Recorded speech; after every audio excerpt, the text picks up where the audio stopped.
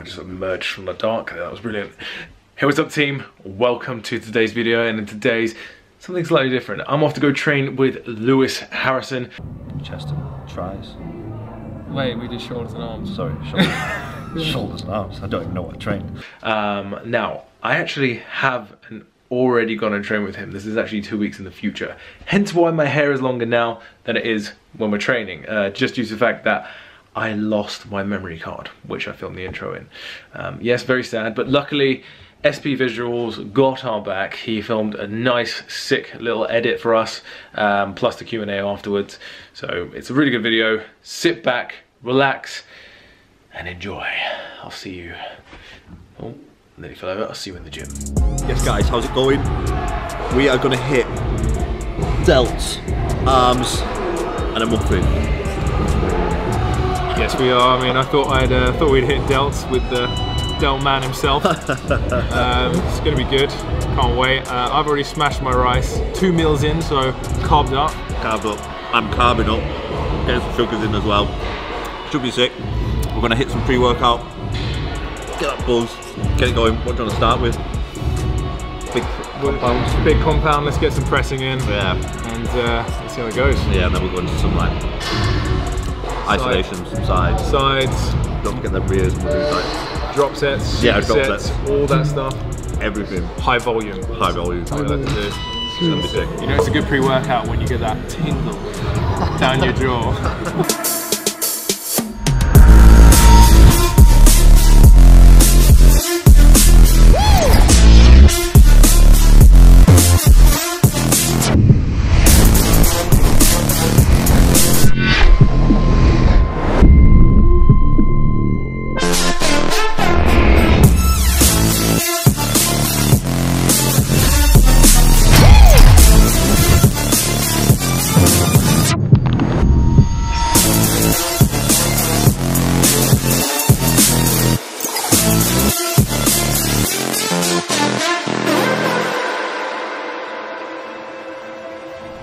Alright guys, so we just finished up the workout, shoulders and arms, high volume as usual, and we're going to do a little Q&A together, put a little poll questionnaire on Instagram.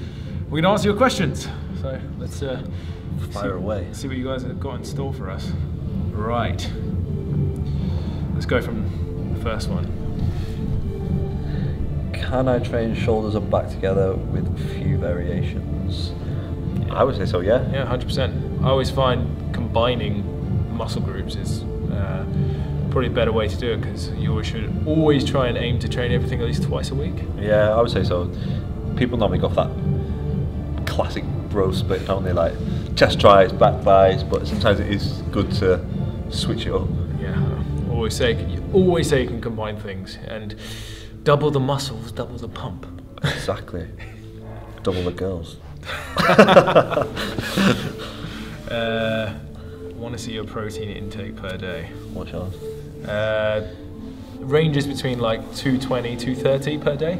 Yeah, I mean, it's all dependent on your goal really, isn't it? Yeah. And then obviously height, weight, a lot of factors come into play, but mine's probably similar, but I would say... How much do you weigh? I'm around 89 right now. 89, I'm about 94. Yeah. So a few extra grams here and there. A few extra grams. But then, I think people that obviously struggle to get that food in as well, like me, my appetite isn't great, like, do you know what I mean? So I tend to like have more shakes through the day, just so I'm hitting my protein for the day. So if you do struggle, then I would advise obviously taking shakes. Yeah. So obviously get that, hit your protein for the day. It's always easier and more convenient. Yeah. Especially if you don't have time or that much of a appetite. Yeah. But unfortunately for me, I have an insatiable one. So. He has a very good one, I have a very shit one. A healthy dessert. Is there a healthy dessert? I mean, if you're going to have dessert, I think you should just have dessert. Yeah. Do you know what I mean? Like, if you're having a cheat meal, if I'm having a cheat meal, I'm having dessert after. I mean, what I'd always say is like you can always make protein powders into like you can blend it with like some frozen fruit and ice and make it like a little like yogurt and stuff, but sometimes healthy stuff. Healthy. Yeah. But I always say like, just treat yourself. It's not going to kill you. Yeah, it's not going to be detrimental. Like, what is it? One good meal is not going to make you ripped. Yeah, exactly. One bad meal is not going to make you Insanely obese. Favorite Fitness YouTuber? Me. No, I wouldn't even class myself as a YouTuber. Yeah. I've got a few. I've got quite a few as well. I like watching Calvin Morgan. Yeah. I like watching Steve Cook. Steve Cook's for me was like the original motivation to do like YouTube, fitness, everything like that. So. Even like before that, like my original guys I'd actually go to would be Ziz. Yeah. Greg Plitt. Oh man, rest in peace. Rest in peace. Rest in peace. Because his videos were just like next level. That was like you get pumped just watching them. Yeah, like even when I was like 19, 20, I used to come home from work, put a Greg Plitt video on, and then go to a gym that was probably smaller than this room, and just bash it out. It was just like, it was on another level. 100%. He was so good. I used to, again for me, like Steve Cook was a big motivation. And, you know, originally I used to watch a lot of Matt Ogus when he used to be, you know, when he used to be like the biggest name in the YouTube industry. And a few others, but that original like Gymshark crew. Yeah, the Gymshark crew. Yeah, man. Like, and obviously, I used to watch these videos because I used to like dance festivals. Man, There was the Aesthetics crew back then. So I did a portion of that. Yeah. Like I'm not gonna lie. I used to be that guy in those short shorts. I still am that guy. Yeah. Yeah. Right. That's me. Yeah. I got girlfriends. Lat pull downs or sit? Both. Pull downs or sit. Competition in a future for us? As in, like, would we compete? Not now. No, it's not. I have in the past, and we were actually talking about it before. Yeah, it's just for our like what we want from life and what we're doing at the moment. It's just not. Especially when you're running like a business as well. Like you've got like clients to look after. It isn't exactly the safest way to like because keep those clients. Your head, your motivation, your head, and you become very OCD about certain things, and other things that should be important, they lose in your mind importance. Yeah. So when you should be working on your business and yourself, all you're thinking about is your next meal. Yeah. So I also think that gives you like. Some people might disagree with me, but if you're into competing, you're into competing, and that's fair play to you. Do you know what I mean? But I think it gives you a bad relationship with food. Yeah, personally. It did for me. Yeah. So I would never really prep anyone for. Unless you're like you see it as I say it's good to do once, you know, to say that you can do it, but just be careful because there is so many negatives to competing. Because once you've done it.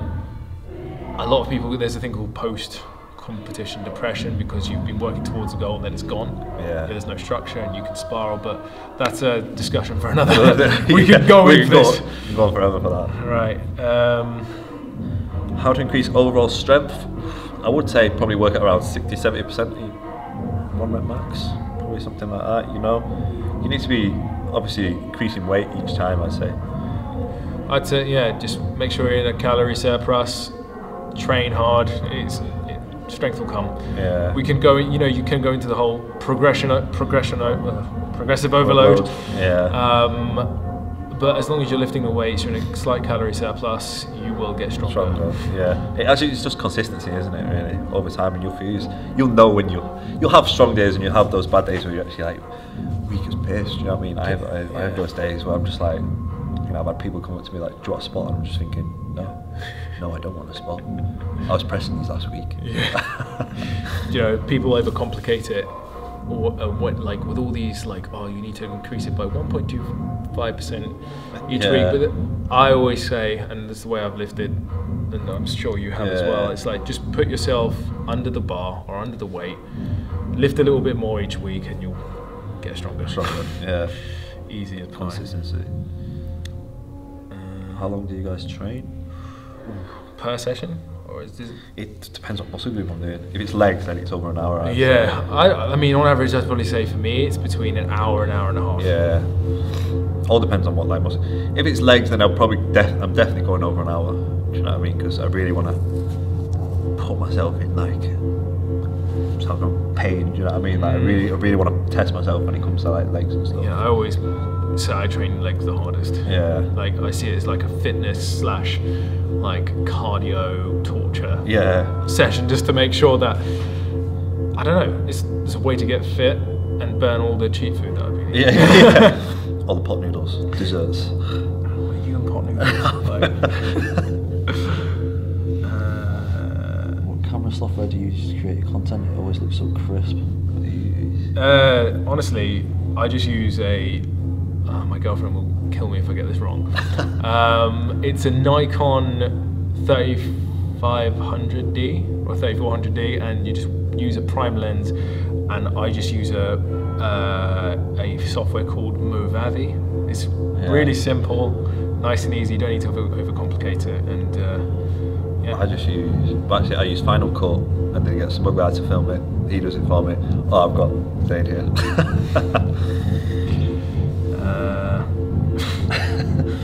Some of these are funny. One just says, yo. Yo. Absolutely classic question. Right, let's refresh this.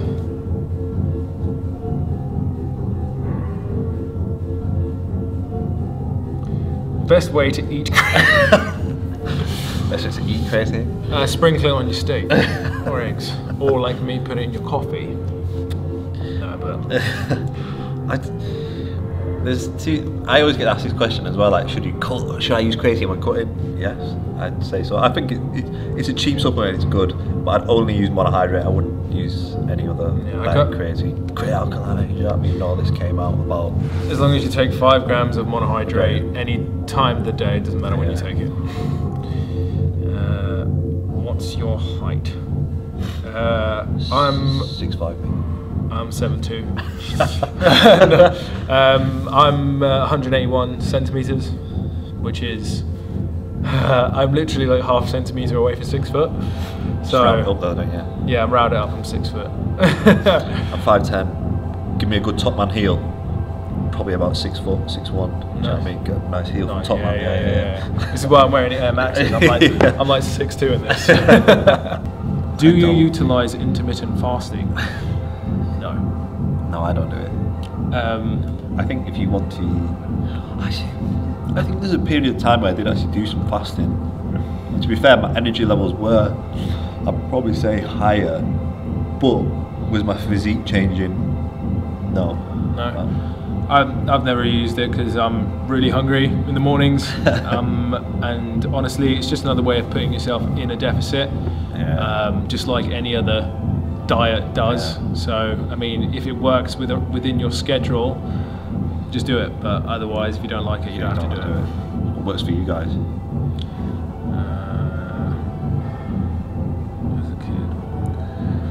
As a kid, what was your dream career, and when did it turn it into what it is now? Oh man. Originally I wanted to be like a porn star, but then obviously that didn't work out. So yeah. He's still getting naked basically on camera, but you know. I don't know, I always wanted to do something in fitness. I mean, I was a personal trainer for 6 years. I've worked in an office, I've done sales, I've done everything, but you know, I just always wanted to kind of give back what I knew about fitness to the world, just help people get in better shape, and I just pushed towards it and it's come. So I was exactly the same, yeah. I used to work in a gym, paying extortionate rent, but then obviously we wanted to give back to people and basically take it all online. What's effective ab workouts and how often a week? Abs is a big one. Like, don't think that if you train abs you're going to get abs. You need to get your body fat down to a certain percentage to obviously see those abs. What is it? The classic statement: abs are not made in the gym. They're made in the kitchen. There we go. We're finishing each other's sentences. It's meant to be. Is your name Owen? Yeah. What's better, steady state cardio or HIIT cardio? I mean, this is a big question, but I say again, it's what you prefer. Yeah. I hate walking on a treadmill. Oh, I hate walking on a treadmill. I hate Stairmaster and that, but then again, like, even if you look at studies, like, it's not much difference between HIIT cardio and like steady state. You're just burning calories at the end of the day. It's just there to increase your fat loss, and it put you in more of a deficit, really. Exactly. So, there's no right or wrong answer. It's just if you want to. and do you do much cardio? I do like a HIIT session once a week, Yeah. and then I'll warm up on the cross trainer. That's it. Yeah. I'm about the same. Yeah. I mean, cardio kills us gains, man. You know what I mean? Can't be wasting away. One more question for the day. We'll see if there's any. See if anyone put anything else.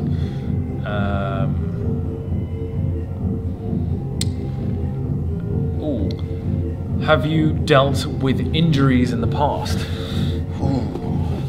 How have I dealt, or have you dealt with it? Have you dealt, and how have you dealt with them? I think the worst thing I've ever done. Yeah, what's your really, worst injury and how have we dealt with them? I was squatting one time, and I think I was doing like 3 plates aside. It was stupid, to be fair, or might have been 4 or something like that. And I put the squat, obviously the safety bars, I put them through a little bit too low. And so when I was down at the bottom, I was like, fucking hell, like I'm gonna have to like fling this off my back. So I kind of fling it off my back, and I caught my hand on the way down. And I had this pain in my little finger, and I was like, oh, that's what I think it is. And as the bar must have just been touching, obviously the bars would go through the squat rack, I must have just clipped the nail, and I just ripped the fingernail out like straight away, and I was like this. And then I looked at it, and then I looked on the floor, and my nail was there. But everyone thinks, oh, it's not that bad. But I'm telling you, there was so much blood, and it was just throbbing. And it was 3 plates aside that were on, just landing on it, and even the doctor went, well, you've done a good job of that, haven't you? Oh, you know mate. But it wasn't even that was the worst. It was when I actually went to hospital and they're trying to clean it, and you're like, nah. In pain. Yeah. Yeah. And then they had to have the injections, like to numb the pain. But then even that didn't numb the pain. I was like, no, you're not doing that. I was like, and then I think I've torn a hamstring twice, but not like bad, but like it was enough to put me out for at least 3 weeks. Fucking training legs. I mean, that sounds wonderful. Or is it? I used to play rugby before I started training. I've broken like so many bones. Broken both my wrists, broken my elbow, these 3 fingers, my nose. But lifting career, my biggest injury was I was on the hack squat, and I was doing the Tom Platz. Stupid. I would never recommend doing it. Don't Google it. What is that? So it's where you like lean forward. Yeah. I was doing too much weight, so I went down, and there was this massive boom, and I fell and I tore my quadricep tendon. Right, and I was 7 weeks out from my competition. No. And I couldn't train my right leg for 6 months. Well, 3 months I started training it because obviously, but it atrophied so much. I still competed, still did my cardio every day, but I wasn't like, the leg shrunk and it's never healed. It's still there. I can still feel it. Yeah. And this leg is so much weaker now. Yeah, I had physio, I did everything right, but it just never healed correctly, and you just got to work around it. Like I just did a lot of rehabilitation. Just make sure you're not being silly, learn from our mistakes, be safe, and just you're in it for the long run. Yeah. So just think about it that way, like stacking weights on and stuff like that. Man. Like, obviously, when we started our lifting careers, it's probably like when we were like thinking, oh, you need to lift all this weight to like. I know, right? And it's just a myth. You don't need to. I'm not gonna lie, I lift heavy. Every now and again. Oh yeah, like 3-4 plates. I'm not like, sometimes I'll still squat and my squats come up. I'll squat 5 plates. I'll bench 3 plates every now and again, but then that'll be like once a month. And then everything else will be like time and attention. I won't go any more volume. More volume, and just focus on that, because your body can only take so much. Like I did deadlifts for the first time the other day in a month, and I absolutely threw my back out. And I'm like, why? I don't deadlift. Don't. Well, you should. It's a good exercise, but just be smart with it. I went straight into 4 plates without deadlifting for a month. Obviously, you're going to hurt yourself. Yeah. But yeah, man, you're just in it for the long run. And just like I said, be smart with it. Be smart. Don't put yourself in that position where you're actually going to injure yourself, because that is the worst thing ever, being injured, isn't it? It's just like depression central. So you can't work towards something. So just stay safe out there and like the results will still come, and you don't need to be silly with your training. Right guys, there you have it. There's a little bit of a Q&A at the end for you. Obviously the workout as well, which will be a sick edit, and there you have it. Chest and tries. Wait, we did shoulders and arms. Sorry, shoulders and arms. I don't even know what I trained. For some reason I was looking at my chest like that. I was thinking, Yeah, my chest's quite big there. Like, I was thinking, I've worked out chest there. Definitely got a pump.